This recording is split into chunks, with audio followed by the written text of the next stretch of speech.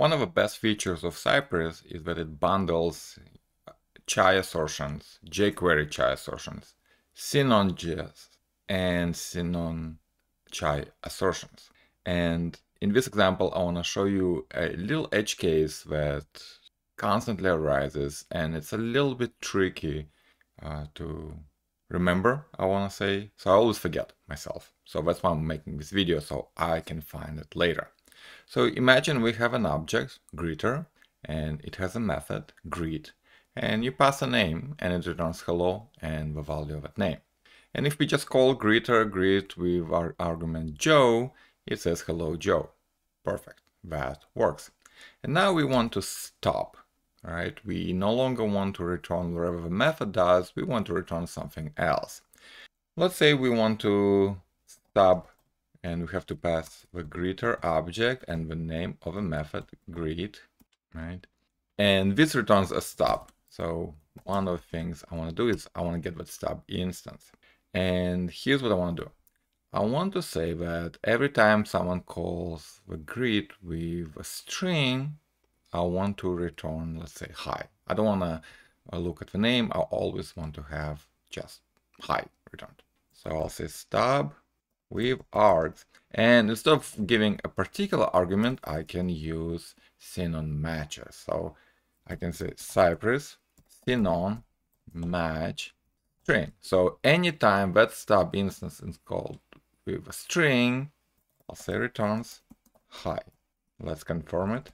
So if we greet with Joe again, to equal, and it should be just hi now. Perfect. What about anything else, right? Let's say we call it with a number. Let's say 42. Does it do anything? Well, no. Notice that it actually returns undefined. It doesn't call the method. It just returns undefined because we didn't say anything how the stub should behave if it's called with anything else. The easiest thing, and this is the edge case that I want to remember, is how do you call the original method for anything else but a string? So here's how you do it. You take the stub instance and you call through method on it. Okay. And now notice it actually called the underlying method if it's not matching the string. Okay. Actually, calling with a number should be invalid. So I'll say if you call it with a number, it throws new error invalid, for example. Okay, so it actually threw an error, and we can confirm it by saying, okay, you expect calling it with a number to throw.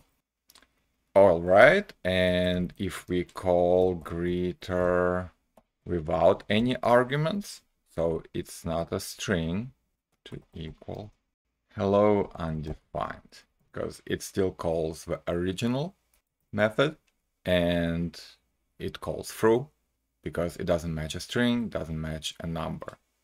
So this is how you create a stub, but you allow all non-matching calls to go to the original method.